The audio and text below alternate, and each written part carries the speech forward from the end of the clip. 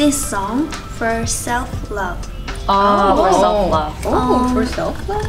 I'm sure the 달라 달라 yeah. is the answer of this question. I love myself. 난 뭔가 달라게. I love myself. Just I love myself. Yeah. And I also Without the prefer reason. Mirror too.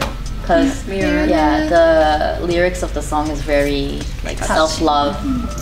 But it's literally the lyrics is I love myself. Right, yeah. So yeah. 뭐가 있을까요?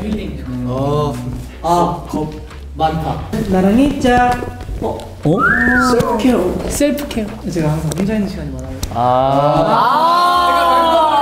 멤버들한테 나랑 있자. 네, 멤버들한테 같이 있자. 같이 좀. 그러니까 저는 사실 나 이제 고백할 게 하나.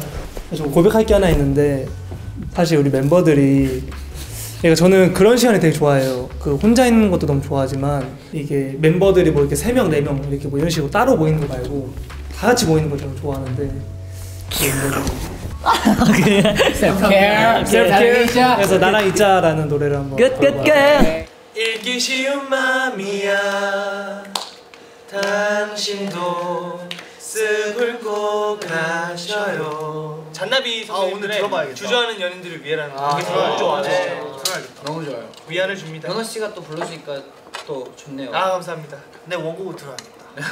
I'm a queen de la fiesta. Why be regular when you can be extra? You wanna be me but I won't let ya. Cause I'm a queen, me bring me a nectar. I'm a queen.